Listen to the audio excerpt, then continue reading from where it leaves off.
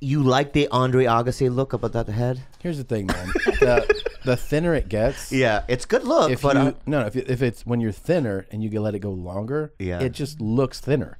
So like if you have hair, you go like, oh, it's just parting and falling. Like you gotta if you don't go short, you're not doing yourself any good. right. Right. So, I mean, you can't let the wind pick it up. Well, you do what Paulie does and man. just get the thing. what does he do? He what's it? The implants. I can't do it.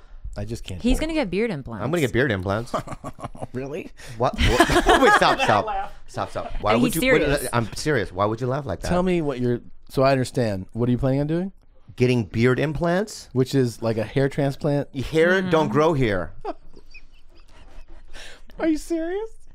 Yeah, That's a good idea. I looked it up. How much it is? Where to go? Is it a lot? 6,500. That's not bad at all. And Not will bad it at be like everywhere? Now, can I just say this? Yeah. Just don't tell people that I'm getting it done. I know I'm saying it on this podcast. I understand that, but yeah. comics don't listen to this.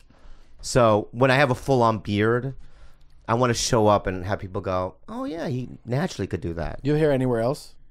Not much. What? No. On like maybe 2 in his leg.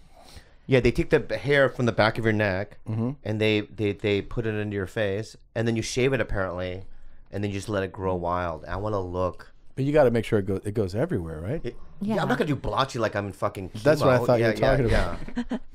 Chernobyl. I'm not gonna do the Chernobyl thing. That's pretty wild, dude. I've never heard of that. If people get it done, I looked it up on the internet. Is A it lot of popular Asian amongst men. Asians? Yes. Okay. Yeah, because we can't do I can do this. So what I'm gonna try to do is grow this out, these tips down here, so it does a Fu Manchu.